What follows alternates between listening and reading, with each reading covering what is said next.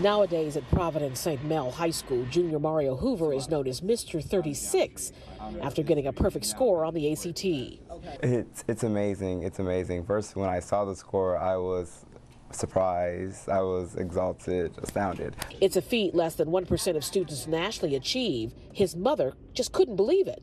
This is a 36. I'm like, Mario, is this real?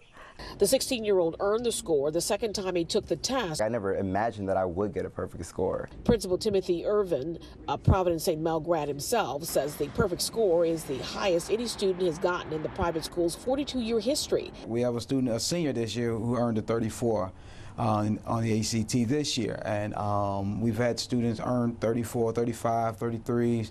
Mario's mother credits her son's teachers and his hard work for the high score, which the teen hopes will help him accomplish his dream of becoming a neurosurgeon.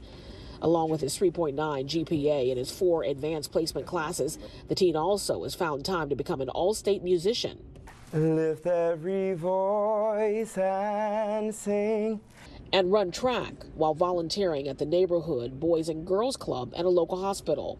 To me, it means, doing the best that I can to boost my academic career and professional career to inspire others to do the same. This summer, Mario will participate in a 2-week program at Oxford University in England for high school students. And after Mario finishes up his senior year and graduates, he hopes to go to an Ivy League college.